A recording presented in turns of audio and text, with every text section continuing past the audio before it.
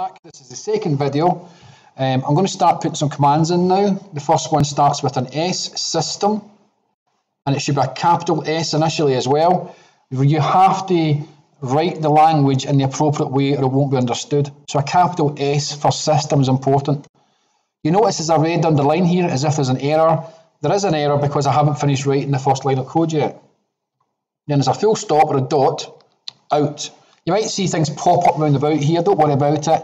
It's trying to help me, it's trying to give me an idea of, is this the thing you're looking for? So I'm putting system.out, I'm typing the whole thing in, dot, print, ln, not a 1, it's an L, ln, then open curved brackets, and look, in this case, the one I'm using is automatically put some things in for me. Right, I'm going to ignore that and keep typing. I'll use a quote, which is above the number 2, and I'll type in, my name is Matty.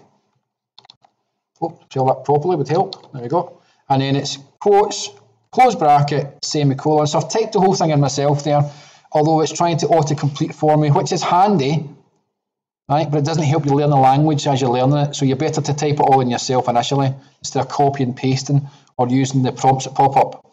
So this is the first line of code. I'm going to save this now. There's a picture up here of some floppy disks they're called. That basically means save. I click that and it's saved it now. So I've not lost the information I've created so far. I've got one program and one line of code that can be actually executed. This is what will happen. It will run this line of code. Let's run it and see what happens. There's a green button up here and that basically means run. So hit run. Then you wait. You always have to wait in programming.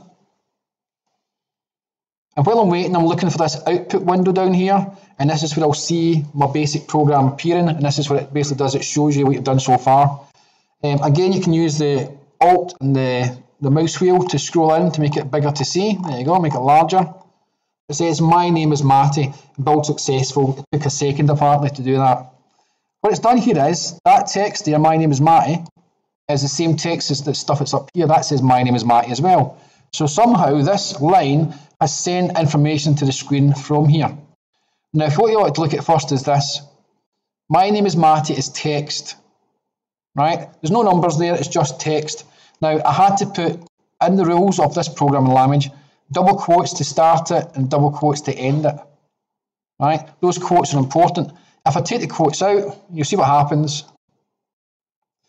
Right? I get a red error line. What's happening right now is, the programming language, this one, this Java, doesn't know what this means, right? Because there's no double quotes there, it doesn't know it's text. So I need to put double quotes in to represent the fact it's text. Now, let's look at the rest of it. I have this open curved bracket. Notice it's not one of these curly ones, it's a curved one, and a closed curved one that matches up with it.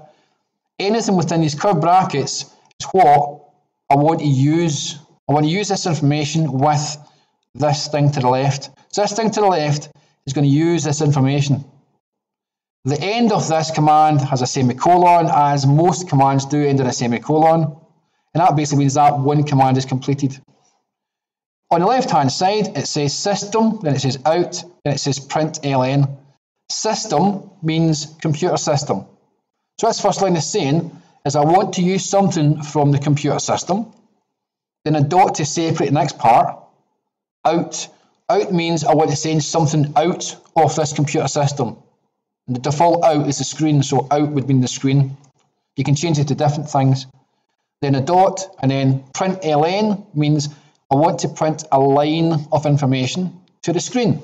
So you've got, what is the system? Send something out to the screen. I want to print a line of information to the screen then. And this is what it uses. Anything within the curved brackets will be sent to the screen, and that's why it says that, my name is Matty. It's sent that to the screen, and this is the screen we're running from. I'll do another one.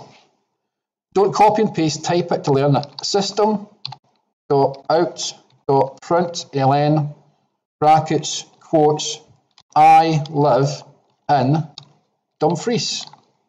Brackets again, quotes, brackets, semicolons. It's all in there in the same sort of format. The only difference is the text. Let's save it, let's run it and see what happens.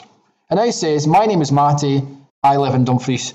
Now obviously your name might not be Matty, perhaps your name is Susan. So let's save this, run it again, and it says, my name is Susan, I live in Dumfries. Perhaps she doesn't live in Dumfries, Perhaps she lives in Carlisle. Again, save it, always save it, and then run it. It now gives you the new information. My name is Susan, I live in Carlisle. Okay, so it basically sends any text it can find, right, that's there, and you want to say will appear on a different line, because that's one line and a second line. So line 1, line 2, appears in that order in this place here called output.